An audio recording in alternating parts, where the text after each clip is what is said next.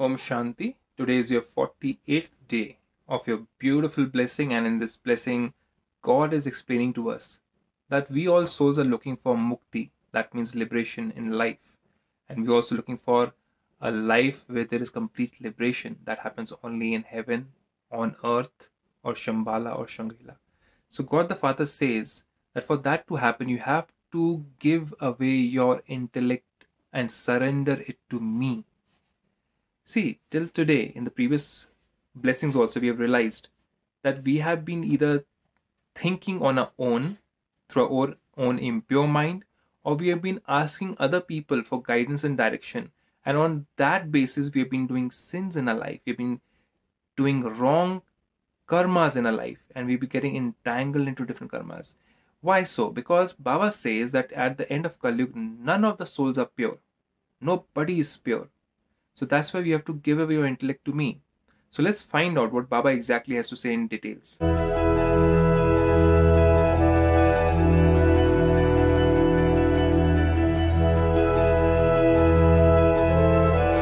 So Baba says, may you make your intellect clean with the consciousness of surrendering it to God and become full of all treasures. What are the treasures? Let's explore them. To accumulate the treasures of knowledge. One is the treasure of knowledge, which God gives. If my intellect is not clean and clear, I'm thinking of other things. I'm getting attached to other people. I'm taking decisions from other people's guidance, my own guidance, my own old intellect, which is not a pure intellect.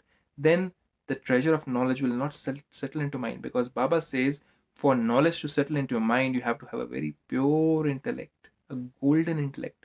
So meditation helps you to make your intellect pure and golden.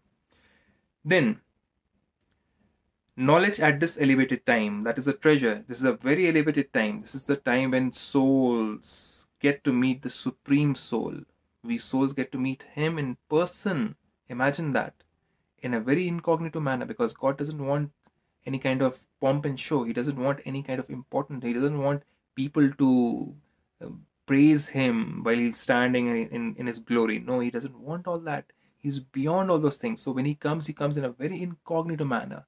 Nobody gets to know that. Only a few chosen souls, they are called upon by God to take the knowledge, who have a pure heart, who have a huge heart, who have the heart of healing souls in the world. They are healer souls. So then Baba says, to accumulate the treasures of knowledge at this elevated time and to multiply one by 100,000 is to accumulate. You multiply that treasure many-fold. The basis of becoming full of all these treasures is to have a clean intellect and an honest heart. Even to increase your wealth, you need to have a very clean intellect.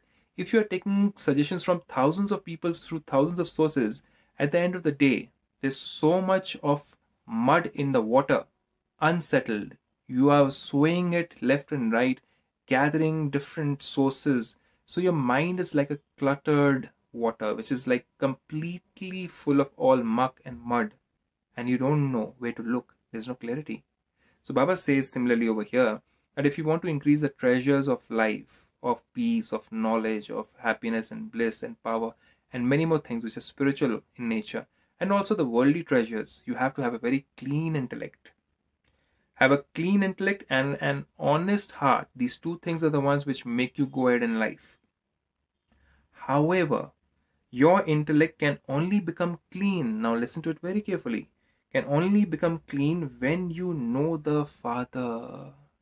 See, unless we don't know a source which is pure and powerful and always benevolent, we have been going towards human resources. We have been depending upon human beings who at the end of Kali Yuga are not pure. To be very straight with you, your own family members, your relatives, all of them are Kali Yugi souls. That means none of them are pure. All respect to them. But the souls are not pure because they have got tired of taking so many births. It's not their mistake also.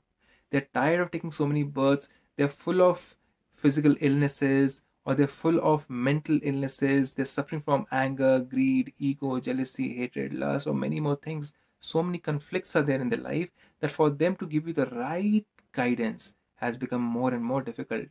And it's going to become more and more difficult as we move ahead, and the Kali becomes even more darker, this age, the Iron Age. So Baba at this time, he comes down and he gives us the guidance that you give your intellect to me.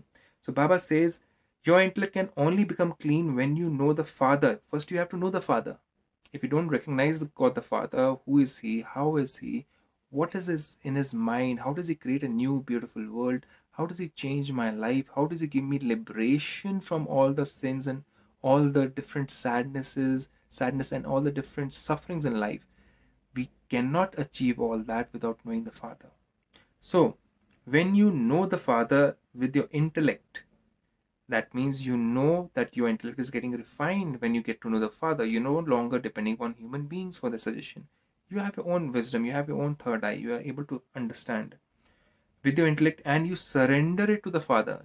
Earlier, we were asking other people, we were using our own intelligence. At Kali, we know that even our intelligence is not powerful enough, it's not pure enough.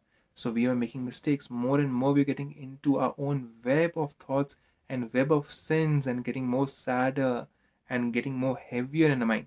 So Baba says, give your intellect to me. That means let me tell you what to do. How do we do that? In Brahmakumaris, we get to hear the Murli every single day.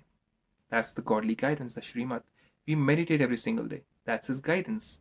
So then Baba says, slowly and steadily, your sins will get over and you'll do well in your life. You'll be able to take better decisions. So Baba says, you surrender it to the Father. To surrender, that is, to give your Shudra intellect. Which intellect? Shudra intellect. Now, Shudra is a caste system in India. Shudra doesn't mean that you are a cobbler or you're the one who's cleaning the toilets. Shudra, as per God, means somebody who has got lust, anger, greed, ego, attachment, jealousy, hatred, and many more negativities in us in the mind is a Shudra soul. It doesn't matter where you are born. You could be born in a very rich family, but your intellect is very dirty, very malign, and you belong to a Shudra clan. So Baba says, to surrender, that is to give your Shudra intellect, is to receive a divine intellect. So we give offerings to God. God says, I don't need those offerings. You don't need to give me the fruits and the money. I don't need it. I don't even eat it. I don't even spend it. So you offer me your weaknesses, and in replacement for that, I'll give you a divine intellect. But first, learn to offer. How do we do that? Come and learn it at Brahmakumaris. The method of offering to God through meditation, through imbibing good qualities, through the Murli which we read, the divine knowledge. With this, I leave you. Om Shanti.